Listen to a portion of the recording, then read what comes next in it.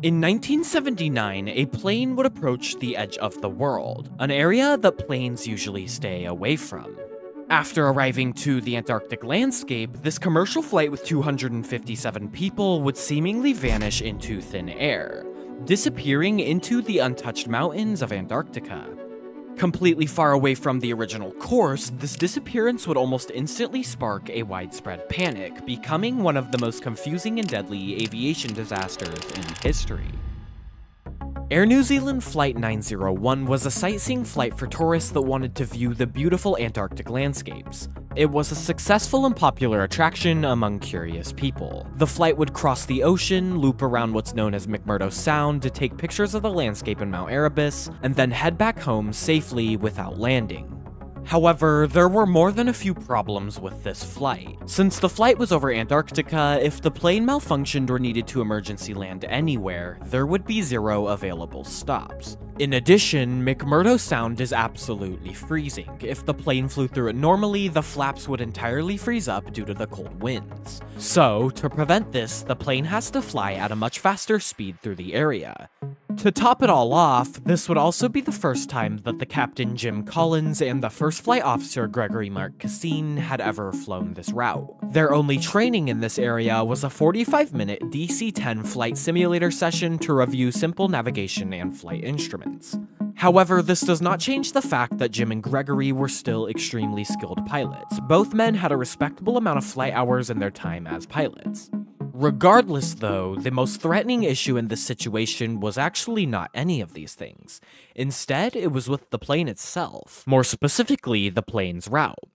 You see, the original route for the Antarctic sightseeing flights wasn't actually McMurdo Sound. Instead, it actually used to be directly above the top of Mount Erebus, a 12,000-foot high active volcano. There weren't really any problems with the Mount Erebus route, but regardless, in 1978, a year before the disaster, everything would change, because the plane received a new computer for navigation. So, as the Mount Erebus flying route was being transcribed onto the new computer, a tiny, seemingly insignificant coordinate change was entered incorrectly into the new computer. It was incorrectly entered as 164 degrees instead of 166 degrees. This small change in coordinates would simply put the flight path over McMurdo Sound. Now, this wouldn't be a problem yet, because all the pilots that realized this change simply assumed this was because flying over some water is ultimately safer than flying over an active volcano. They also assumed that flying this route would allow them to drop to a much lower altitude for a better sightseeing experience, on par with the height of the volcano.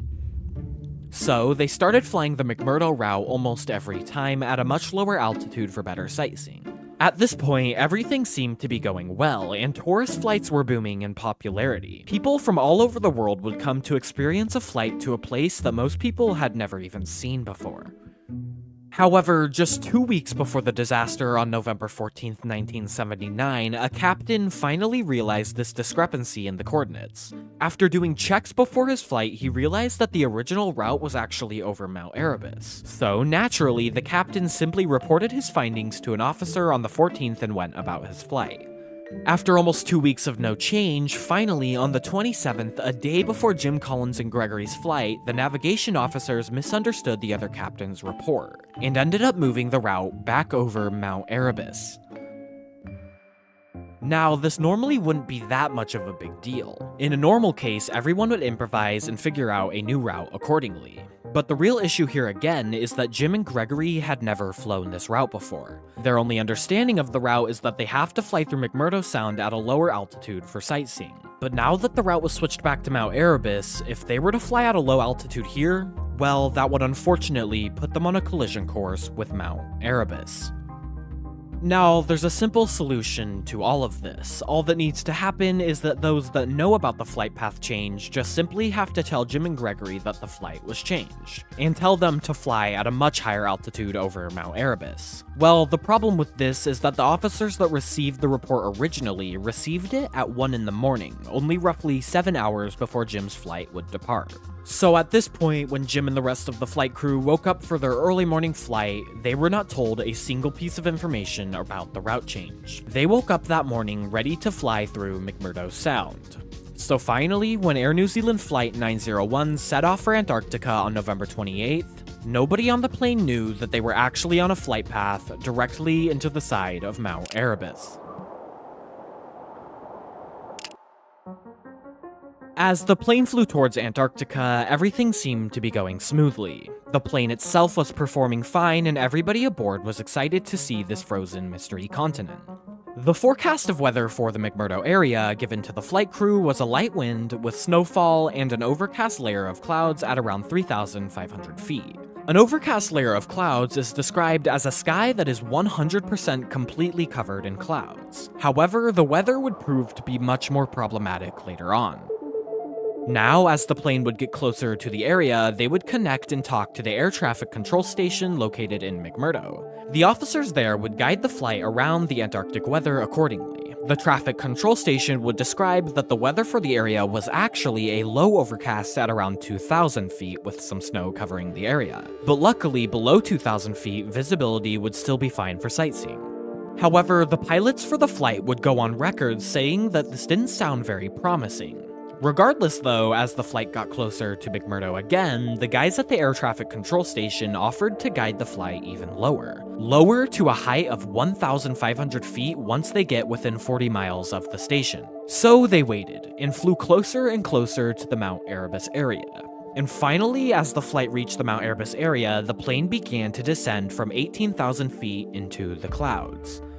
Since low overcast was at such a low height of 2,000 feet, Jim decided to descend under the clouds so the passengers can see the landscapes and so he can see where they are. However, this decision was actually against the minimum flight height set for the route. The minimum and lowest they were technically allowed to fly was 6,000 feet. But it also wasn't uncommon for pilots to safely descend under the minimum set height for a better sightseeing experience and for situational needs. That said, they started to descend. The pilots began orbiting down in a circle-like shape to 6,000 feet, but things would become very tricky from here, as now they were in the thick of the clouds and the thick of the snow. After circling, the pilots then took an oval-like shaped descent to get a new approach on the area. They continued to descend even further to the desired height of 2,000 feet so they can get a grasp of where they were. Still in the clouds, however, they would now be in a very dangerous situation, because what they didn't know is that there was no hope of getting any visibility of the area from this point on. They kept descending through so many clouds until they reached a very dangerous area, and at about 1,500 feet, they hit a sector whiteout. A sector whiteout is a weather phenomena in Antarctica where a flat snow-covered surface blends with an overcast sky, making it nearly impossible to distinguish features of the landscape. This makes for a landscape of no shadows, no features, and pretty much zero visibility due to the snow. This would make it impossible for the pilots to determine where they were, and whether or not they were in McMurdo Sound. As this was happening, however, for some reason, the pilots were also losing signal to the McMurdo area. The officers there would come in and out of signal sometimes until the signal was completely lost. At this point, they were now headed directly towards Mount Erebus, and the flight engineer was starting to become concerned as to where they were. The clouds were thick, and it was hard to see what was going on, and they couldn't see anything that would remotely resemble the McMurdo Sound area. At this point, the crew fully believed that they were over the ice-covered ocean of McMurdo Sound, so they continued to fly straight head-on. But finally, the flight engineer would ask nervously where Mount Erebus was in relation to the plane. The sightseeing guide, Peter, assumed it was 25 miles to the left, but they were all ultimately unsure of where they were. Jim said that the conditions were not looking good at all, and they were all entirely confused as to what was happening. As they flew closer and closer towards Mount Erebus, they would become very uncertain. The engineer stated, quote, that he did not like this, but finally they figured that they would climb out of this as they were unsure as to what was happening. Gregory told Jim that he could turn right, that there would be nothing there if he wanted to do a 180 degrees turn away from the area.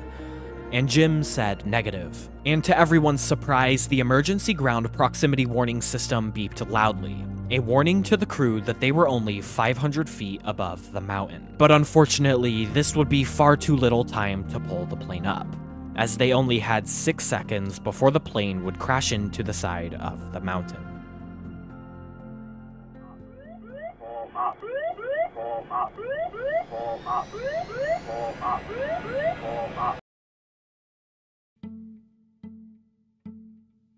At 12:50 p.m., 5 minutes after the last radio contact with McMurdo Station, Air New Zealand Flight 901 crashed into the side of Mount Erebus at 404 kilometers per hour, killing all 257 passengers upon impact.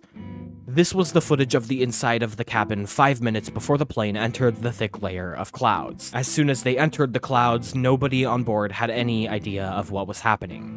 After the crash, however, McMurdo Station continued to try contacting the flight as they hadn't been in contact for a good while, but they wouldn't receive a single response. Even after they were scheduled to arrive back in Auckland, New Zealand, there was not a single radio transmission of the flight after it lost contact with McMurdo Station. And finally, when the flight was scheduled to run out of fuel, there was not a single sign of it. The flight was now considered lost.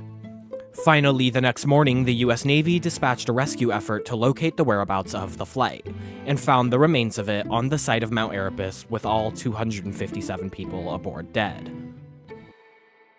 The wreckage impact covered a total area of roughly 570 by 120 meters, and after deep inspection of the potential survivability of such a crash, professionals deemed it as entirely unsurvivable.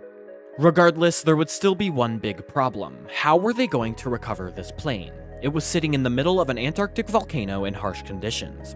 Recovery in and of itself would be a very difficult task, let alone the harsh weather and identification of the people. Regardless, however, the morning after the plane crashed, a search effort called Operation Overdue was set in place for the recovery of all 257 people aboard. However, this would not be easy, as they were on Mount Erebus. The weather was harsh, and extensive and heavy work like this would be much more difficult. Nonetheless, a large group of police, dentists, pathologists, and more set out for the mountain to hopefully recover and identify all 257 passengers lost upon impact. Jim Morgan, the lead inspector of the mortuary team, noted that they spent weeks in polar tents amidst the wreckage and dead bodies, struggling through the harsh environment. He noted that the skua gulls there would try to consume the remains of the wreckage and the dead bodies, right in front of the team, and that shooing the gulls was impossible and made it significantly harder to recover the remains before the birds got to them. But eventually, throughout the weeks, they would push through the harsh environments and do everything they could. Fortunately, the rescue effort was astonishingly successful and ended up with 83% of the remains being found. The teams that led the search effort for this wreckage were undoubtedly heroes that risked their lives to the very highest degree upon respect for the families of the victims. Those that were involved were awarded a Medal of Special Service by the Queen of New Zealand. However, for most, there was still a massive problem with this crash. Throughout New Zealand, most would wonder exactly what went wrong. Questions about why it crashed circled the media and confused many for a while. The crash itself was infamous in New Zealand because of the fact that it seemed like everyone in the country knew a person or two that died in the plane crash. So finally, after the crash and all the search efforts, a controversial official accident report was given to the public. It was compiled by the New Zealand's Chief Inspector of Air Accidents, Ron Chippendale. Now, originally, Chippendale agreed with the idea that the plane crashed due to the whiteout and thick clouds. However, upon seeing this image from one of the passengers' cameras 5 minutes before the flight crashed, he would reject this theory. Chippendale subsequently attributed that the actual real reason of the crash into Mount Erebus was actually due to pilot error. His arguments of pilot error was based on 3 main points. 1, that the change over Mount Erebus did not actually mislead the crew. 2, that the crash was caused by descending below the minimum flight height, which was 6,000 feet. And 3, that the crew was not certain of their position and kept moving forward regardless of not knowing where they were. In response to the nature of this official statement, the public would be more interested. So, due to this widespread public interest of the event, the government would appoint a high court judge named Peter Mahone to further investigate the causes of the crash. Mahone would essentially entirely dissect Chippendale's report. Judge Mahone would further try to prove that the reason for the crash wasn't the pilots, but instead the reason was the mistake that the airline officials who programmed the plane made. Mahone's argument of airline error was based on 3 main points. 1, the airline officer's mistake of setting it back over Mount Erebus, 2, the lack of communication in telling the crew of the change, and 3, the fact that the flight crews were never warned of the dangerous effects of the whiteout, and the fact that the flight briefing before contained a number of mistakes. Ultimately, Judge Mahone would controversially accuse the airline for attempting to cover up the disaster and for disposal of evidence. He would famously say, quote, "I am forced to reluctantly say that I had to listen to an orchestrated litany of lies." Ultimately, the airline took Judge Mahone to court, where the High Court would not disagree with Mahone's main points of airline error, but instead found that Mahone acted in excess of his jurisdiction. Disappointed after this entire situation, Mahone resigned. At this point, with everything said and done, no amount of court hearings and blame putting would prevent the crash from happening. In 1979, O'Leary would go on record saying, quote, that no one knows what the future in Antarctica holds, but aircraft and aviation will be intertwined with that future, tempered and balanced by the hardy souls of pilots and crewmen who challenge Antarctica constantly. This quote was 1 month before the disaster happened. New Zealand itself holds a close relationship with Antarctica. It is described by some as, quote, our backyard, and undoubtedly the amount of deaths would mean that no New Zealanders would escape this tragedy. When the original Antarctic sightseeing flights began as a cool way to explore the one area on Earth that humans shouldn't be in, it was undoubtedly a risk. A risk that was, quote, glazed over with a glass of champagne and breathtaking views.